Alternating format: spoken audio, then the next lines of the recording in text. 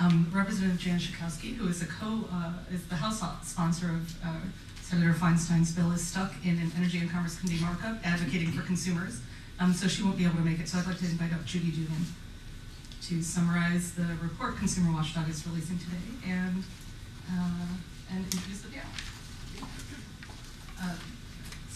The senator has really covered all the high points of why we need to change this. I'll just slash as I go here. We know health insurance premiums way up.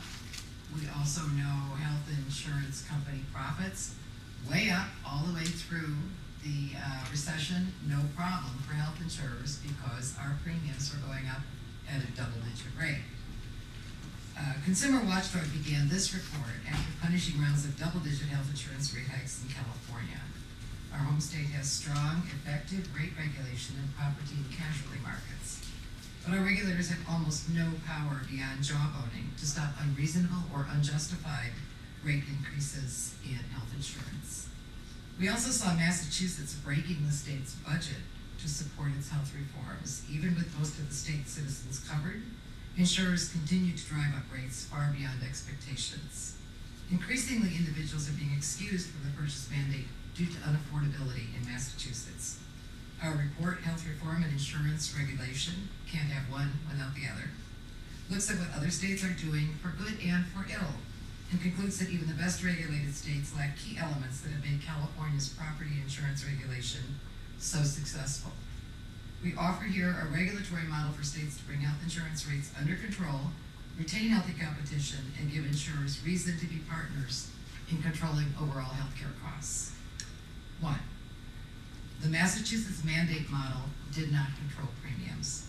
Massachusetts health reform law in 2006 was the model for federal reform. Supporters of a purchase mandate at the time argued that it would bring healthy people into the system and moderate insurance costs and rates.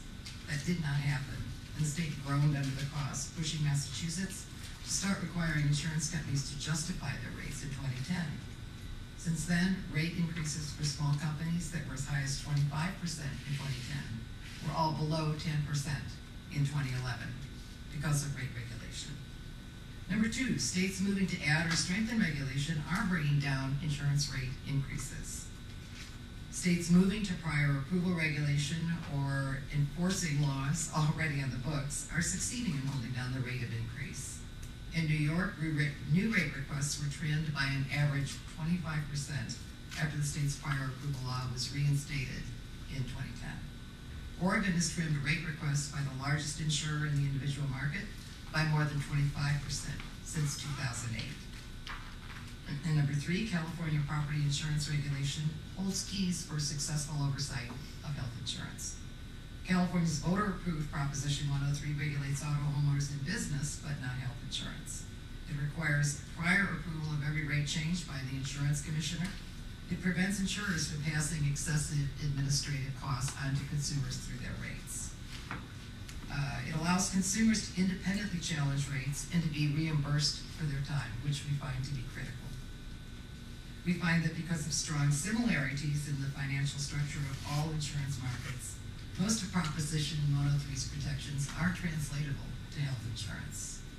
Federal health reform does not require prior approval of rate increases. Although the 2010 federal reform law encourages rate oversight by the states, none of its provisions require effective regulation of rates. While HHS reviews unreasonable rate increases, it has no power to deny any rate or to demand modification. States should be the primary regulators, with federal backup if they fail. The report concludes that HHS should encourage prior approval regulation in the states through its bully pulpit and its grants to the states. Congress, however, should give HHS the authority to regulate rates when states fail to enact or enforce real prior approval laws. This is what Senator Feinstein and Representative Schakowsky have proposed. And let's so turn now to our panel, which will have much more expert commentary on all of this. Mila Kaufman is Maine's Superintendent of Insurance. She has strengthened the state's oversight of insurers, particularly in holding down rates in the crucial small business market. She has brought an active consumer participation, funding public challenges to reasonable rate increases in her state. And she has challenged insurers by considering their overall profitability when examining rates, and won the right to do so in court. Hardy Rosenfield is Consumer Watchdog's founder and the author of Proposition 103, California's successful voter-approved rate regulation for property and casualty. He's defeated insurers' constant legal challenges to the law and pioneered the state's effective public challenges to excessive rates, especially when an insurance commissioner has failed to take the duty seriously.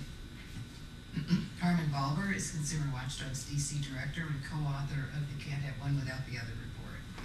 She's expert in Massachusetts post-reform struggles with rate increases and its initial successes with stronger rate oversight.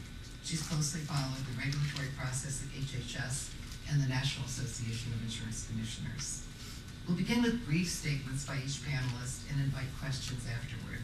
We start with Carmen, who will speak on what HHS is doing and cannot do to oversee and control health insurance rates.